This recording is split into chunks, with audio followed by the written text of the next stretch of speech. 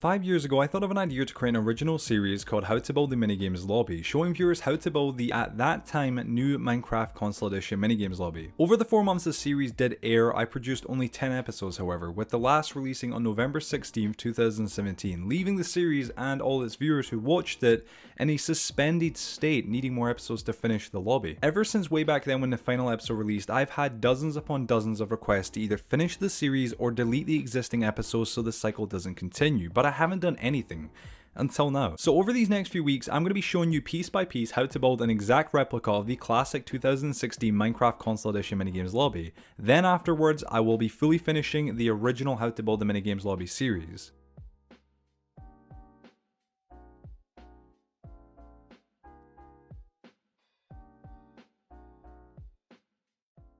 So today for episode 1 of How to Build the Classic Minigame Lobby, we'll be building the fountain. This is the best part of the lobby to start our series, as in future episodes we'll be building onto the fountain using it as a centerpiece for everything. Before starting this build, you'll need to make sure you have a 15 by 15 block space or else the fountain will not fit. Once you have found an ideal area to start though, begin by taking your stone bricks and starting 2 blocks away from the corners, place 11 blocks. We're going to place 11 blocks on each side, leaving the corners exposed for the time being. Once you've placed all the stone bricks, you should have something that looks like this. Now we're going to go to all the corners and we're going to add one single dirt block with a chisel stone brick on top, then one grass block in the corner. Now going back to the chisel stone bricks, you're going to want to count 4 blocks across and place another chisel stone brick, leaving 3 blocks in between them. Then add an upside down stair like this on both the chisel stone bricks, and finally add one stone brick slab in between them. Like before, we're going to do this on all 4 sides, but make sure you're leaving a 3 block gap in the middle of all the sides. This will be how you actually walk down to the base of the fountain itself.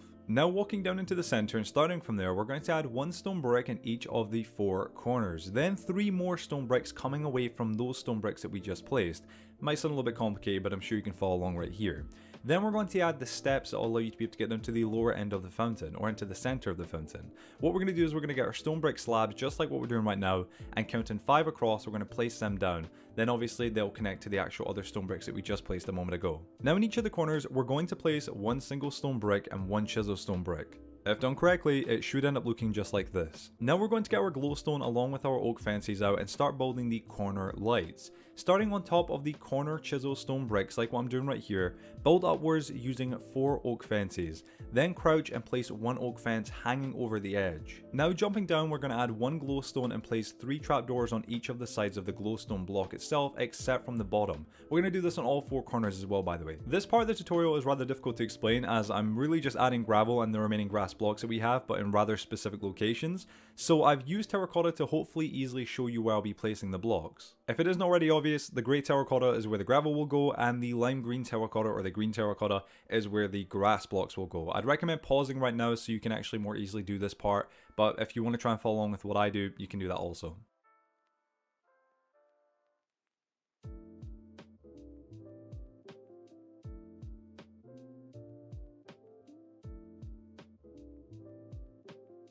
Now that we've filled in the fountain floor, we can actually start building the base of the fountain. So first of all, what we're going to want to do is we're going to add the remaining dirt blocks that we have around the edges, and 1 dirt block in the middle. Again, I've used brown terracotta as an example as to where the dirt will go, if you can't already follow along, but I'm sure you probably can. Now we're going to add 1 prismarine brick on each side in between the 3 dirt blocks that we just placed. Then we're going to take our dark prismarine blocks and go around the base of the fountain. We'll finally add our 4 sea lanterns on each side of the dirt block in the middle, and that'll be us done. We're now going to really finish the base by adding the last of our chisel stone bricks on all 4 corners, and adding our mossy stone bricks along with normal stone bricks around the edges to add some more detail. You'll see I did make a few mistakes myself while doing this part, and I actually messed up 2 or 3 of the corners, but I fixed it almost straight away. I was trying to make sure I placed all the mossy stone bricks and all the chisel stone bricks in the correct locations, but I was going a little bit too fast. So if you guys need to pause, don't feel wrong to do so, I don't know. Now finishing the fountain, we're going to take our dark prismarine once again, and from the middle of the fountain where we placed our 1 dirt block, build up 3 blocks. Then place our last stone brick and surround that stone brick with the remaining dark prismarine that we have.